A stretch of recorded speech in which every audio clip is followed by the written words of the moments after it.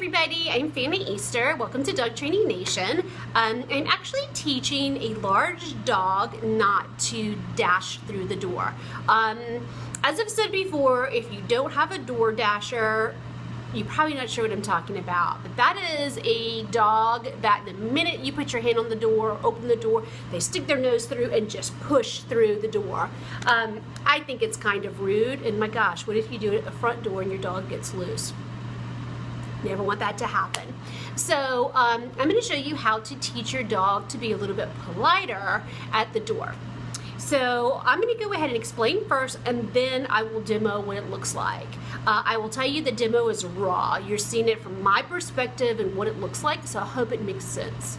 So first thing you want to do is that you go to the door, and you notice when you put your hand on the doorknob, what does your dog do? They're right there. That's their cue. You're about to open the door. So of course they're going to run and say, hey, open it so I can go out. So you put your hand on the door, I open it a little bit. If they're pushing their nose through the crack, I close the door. I'm not pinching their nose. I'm not pushing against anything. I don't want to cause any harm. I'm basically teaching my dog that if you push, consequences, door closes. Okay, consequences are powerful, all right? Just like if you go to work, you get paid, you don't go to work, you don't get paid, kind of what's going on in this door, all right? So eventually I open the door a little further. Usually they stick their nose through, trying to get through the crack of the door.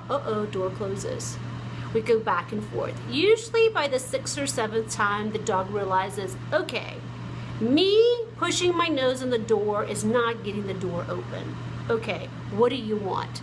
Eventually what happens is the dog will take a step back away from the door. Bingo, done. That's what we want. I say yes, open the door, and let them out. Now you notice that I'm not actually rewarding the dog with cheese or using a clicker.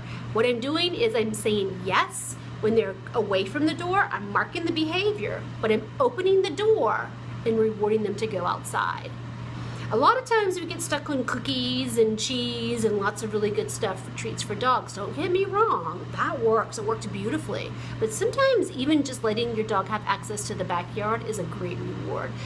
Maybe even playing tug with your dog is a great reward. Okay? So that's a little bit about teaching your dog not to door dash. So here it is with a bigger dog. I've already let Stella out, so he wants to go out really badly. I'm going to raise it up so you can see from my perspective. Door opens, oop, it closes. I'm going to take a step back so you can kind of see what's going on. Notice when I grab the knob, he's all meticulously there. Let me turn you this way so you, oops. Sorry folks, this is raw. So you can see a little bit better. I open the door, oh, it closes. No. Door opens. Poor baby boy. And I wait for him to back up. He's looking at me like, why are you not opening the door? You've always done that in the past. He takes a step back. Door opens. Oh, he bombards me. I wait again. And usually all of this is silent. He waited. Yes! He actually waited for just a little second. I hope you get to see that. So that's a little bit about how to help with door dashing or teaching your dog to wait. One thing I want you to know is you may have to practice several times. This is probably the first time I've done it with my dogs. They're not bad door dashers, but they can be a little something else when there's something out there in the yard. So, all right, happy training. So let's talk about a release word.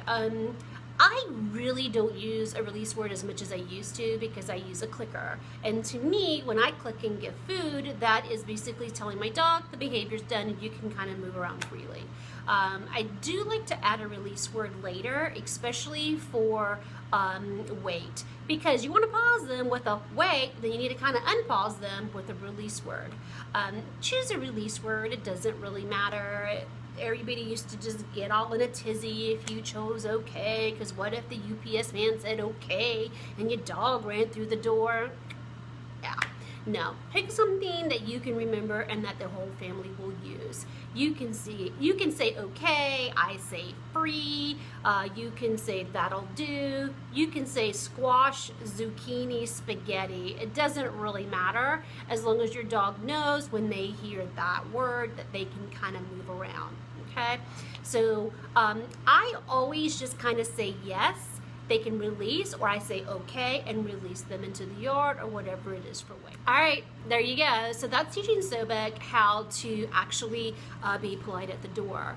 Practice in interior doors like your bedroom door, your bathroom door, and practice a couple times on that, and then even after a few days at your back door, so that you are kind of setting your dog up for success. All right?